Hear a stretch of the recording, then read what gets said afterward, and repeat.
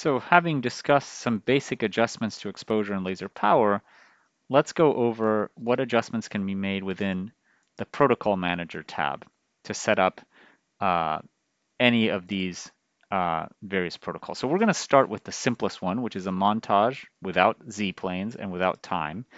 So as mentioned before, we need to add channels. One thing I did not mention before is you can change the order of the channels by using these arrows. For example, we could do DAPI first or do GFP first. My recommendation is to always go from longer to shorter wavelengths. That minimizes damage. So that's what we need to do with the channels.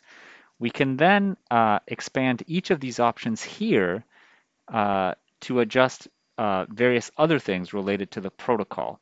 So this is a protocol without time lapse, but if we wanted, we could add a time repeat. I'm not going to do that now. It's a protocol with a montage. If I open this up, the montage you can see is enabled. And within this montage section, you have various options. So first, you can set the width and height of the montage and an overlap if you're in this fields mode, which just takes wherever we are and does this. And you can see that, since this is set to center, it will create a 3x3 grid with the current position in the center. An alternative is to use this edge mode where we can define positions that are within uh, the desired montage, and it generates the smallest rectangle that contains all of them. So the way we would use that would be as follows. We can go to our image where we had taken at 10x a larger area, and we can say, I want to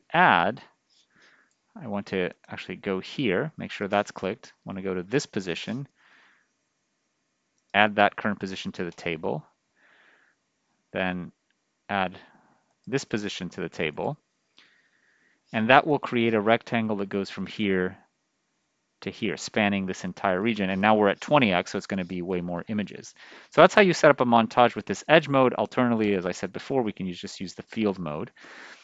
I'm going to skip drift stabilization settings and trigger settings, which apply really to other experimental designs, and I'm just going to go to image processing, and we can decide to turn on the stitching so that it is automatically stitched at the end. And it's going to be stitched with the conditions shown here. Of these, really the important one is to, if you have a situation where there are channels which are very noisy and channels which have a lot of structure and good signal in them, make sure in the channel used for correlation matching, you select user defined so you can tell the software which channel to use for the stitching.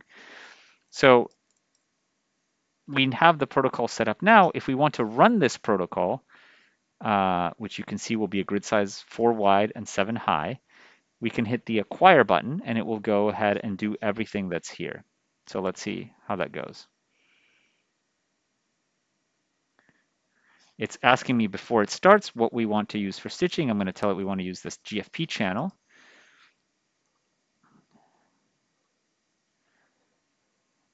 Here it says how long it's run for. Here it says how much time is remaining. This allows us to pause the protocol. This will allow us to stop the protocol. If we do either of those things, we can also elect to discard the data. As it's running, we can actually live look at other fields. And there are different display modes here, among them this one, which shows without stitching how the images are going to be acquired. The reason this looks weird is because it's doing auto adjustments of the contrast for the display live for each of these.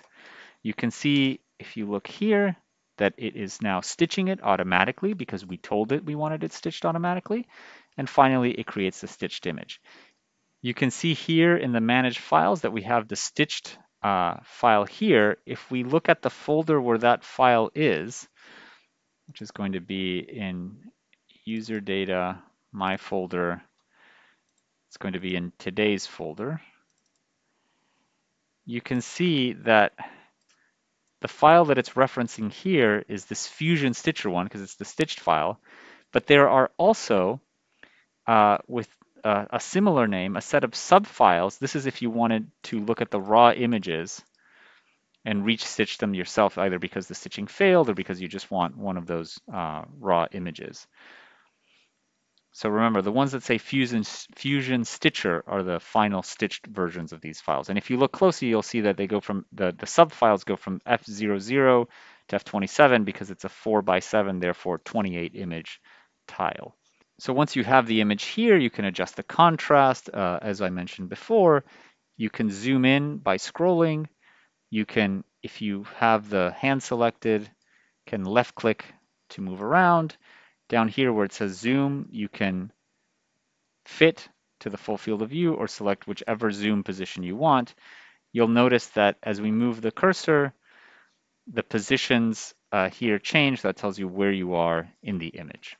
Those positions are the first two numbers down here, the ones in parentheses to the right of those numbers, which appear here, are the pixel intensities for one or the other channel. So if I hover over a green cell, the first number will be higher than if I hover over nothing. And if I hover over something that's labeled in blue, the second number will be high because the pixel intensities for the blue are higher at that position. Having acquired a large tile, we can still use this feature to navigate within that large tile wherever we want. This is not just something that's exclusively used with this 3x3. We can use it wherever we want. So for example, if we're interested in what's going on down here, I can click there.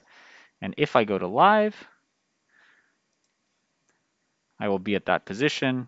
If I switch to the green, I will see what the green signal looks like at that position. And I can adjust the focus if I want with the piezo here.